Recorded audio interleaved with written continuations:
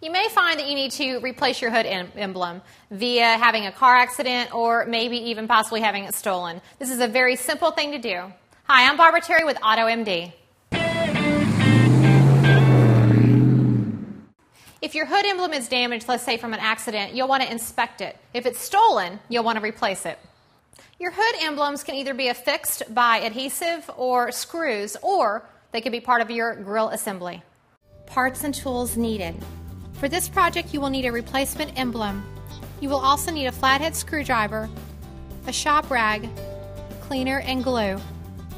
Your own vehicle's components and parts may differ, so always refer to your vehicle's owner's manual for details. Always think safety first. I recommend using safety goggles, gloves, and closed-toed shoes whenever working on your vehicle.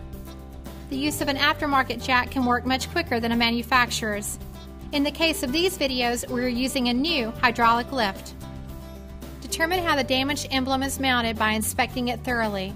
Sometimes the emblem is screwed in from underneath, so opening the hood might be necessary. Remove the damaged emblem. If it was attached by an adhesive, clean the area thoroughly before continuing. Install the new emblem by sticker adhesive, automotive glue, screw, or tabs.